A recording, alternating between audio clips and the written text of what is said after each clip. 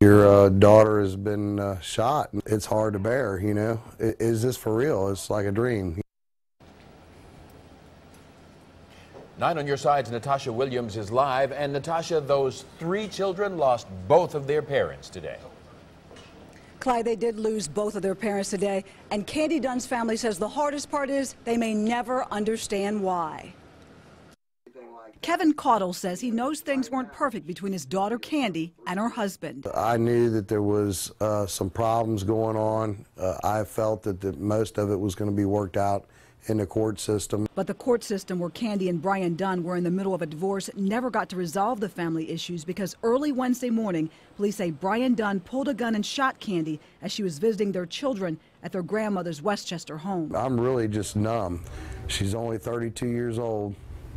Beautiful girl, full life. I got 3 grandchildren that's, you know, they witnessed some of this. Their minds are wrecked. I'm sure they're upset. Brian Dunn had custody of the kids and at one point had a restraining order against his estranged wife, saying she was not stable and shouldn't be around the kids. But her family says that's only part of the story, his part. He did have a controlling attitude, and it's common with some people, you know, they want to control you, and I believe that the kids may have been used as a pawn. For now, though, his thoughts, all of them, are about the loss of his daughter as he tries to make sense of it all.